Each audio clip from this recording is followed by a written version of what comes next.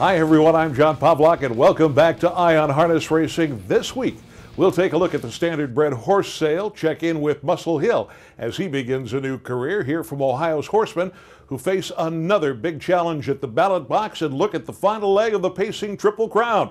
Let's start in Harrisburg, Pennsylvania, where the standard-bred horse sale is in full swing, and from where USTA advertising manager Heather Dodds reports. All right, Jim, well, it's the end of the first day. What are your impressions?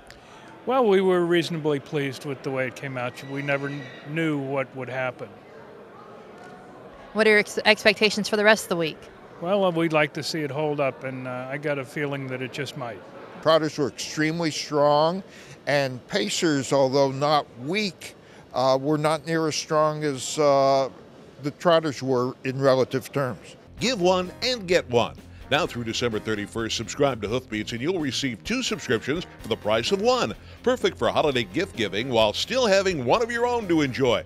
Visit shop.ustrotting.com to both give and get.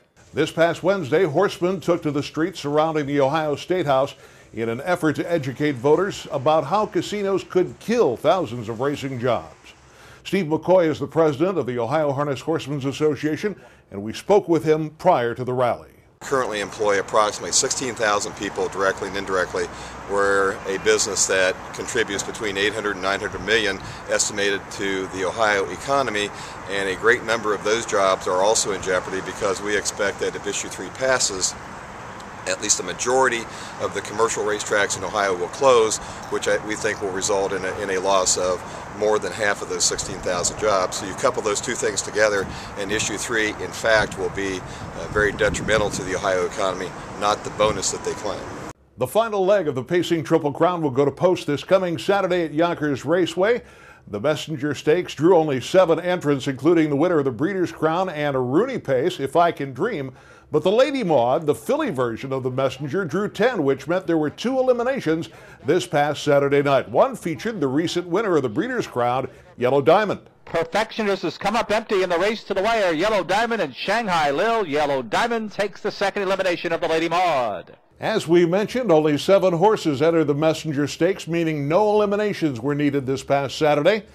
We decided to look ahead using speed ratings from Trackmaster to see who might be able to match strides with the likely favorite, If I Can Dream.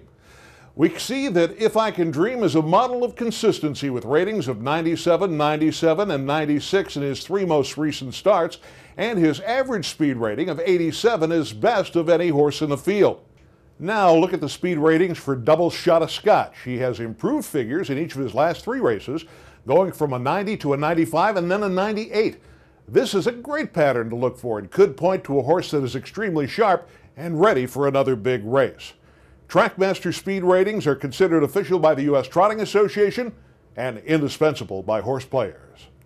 At Trackmaster, it's all about winning. Powerful handicapping products built on official USTA data help you be the best horse player you can be.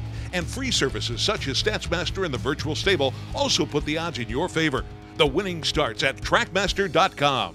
The most celebrated and successful trotter of 2009, Muscle Hill, made his way to the Stallion Barn at Southwind Farm this past Friday. The handsome son of Muscle's Yankee was retired with 20 straight wins, including the Hamiltonian, Kentucky Futurity, 2 Breeders' Crowns, the Canadian Trotting Classic, and World Trotting Derby, and set a single-season earnings mark of $2.45 million. I'm sure as many fans would have liked to see him race again, but now look forward to seeing his sons and daughters try to beat his records.